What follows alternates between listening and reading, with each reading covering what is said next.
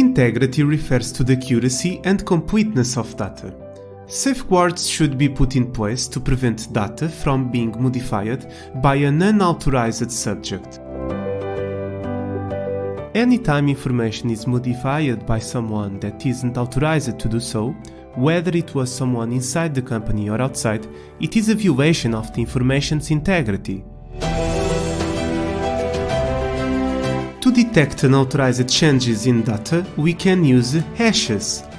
A hash algorithm takes a message of any size and creates a fixed-sized value called a hash. If any character in the original message is changed, it will result in a different hash being generated.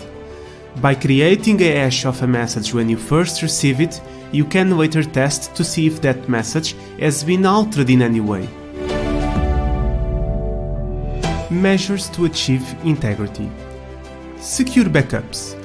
By creating secure backups, if you ever have doubts about the integrity of the data on a system, you can reboot that system using the information you have in your backup. Access controls.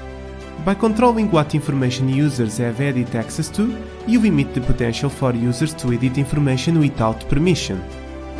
To finish this video, I want to give you some concrete examples of integrity violations.